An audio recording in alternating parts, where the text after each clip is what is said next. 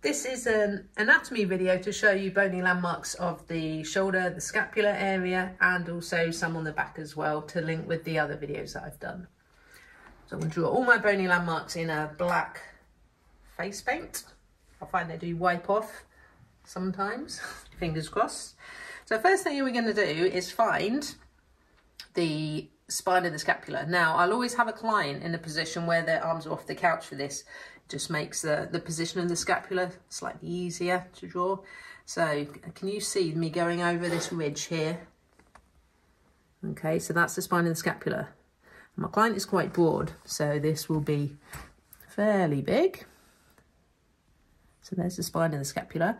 If we follow the spine of the scapula round, you can see I'm sunk in there and I'm going over this ridge here at the shoulder. That is the acromion process, and the acromion process goes to a bit of a square end like so.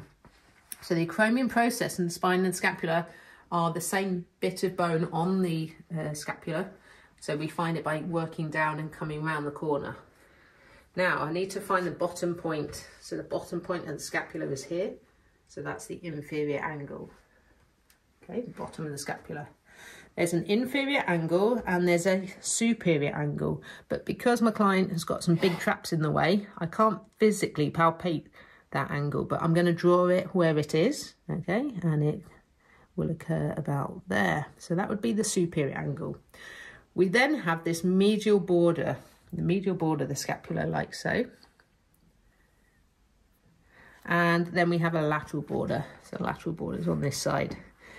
Then you also have where the ball and socket joint is. There's just under the acromion process, there's this socket.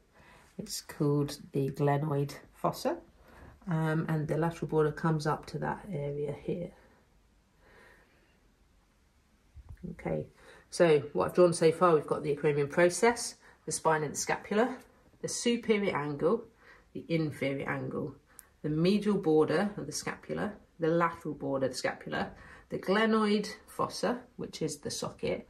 And if I just show you how that then works with the head of the humerus, get the head of the humerus here. So that would be the glenohumeral joint, or the ball and socket joint of the shoulder. So that's really it for the scapula, but let's move on to some bits around the spinous processes, or particular spinous processes we can palpate. So at the top, the bottom of the client's neck here, we've got one that protrudes a little bit more than the rest. It's quite easy to find when they're lying face down. So I'm just going to draw a line there, and that is C7. Okay, C7 is that one. Now, the next one that we should be able to find, this is for a level 4 course, we're going along the spine of the scapula, and if you extend that line, keep extending it, you will find a knobbly bit here, and that is the location of T3. So T3 you can find as an extension, if I draw the dotted line, as an extension from that spine of the scapula. So T3 spinous process. Another way would be, if you can find C7 like so, you should be able to find, I've got a T1 there, and I've got a T2 there. That takes me to T3. So you can either count down from C7, or you can use this as a way of finding. So that's T3. The inferior angle of the scapula, again, I'm going to draw a dotted line just to show you, should take you to a spinous process in here called T7, thoracic 7. Another way to find thoracic 7 would be to count down from T3, 4, 5, 6, 7. Okay, so we've got 3 there so far. On the level 4 course, the next one we would need to do is L4.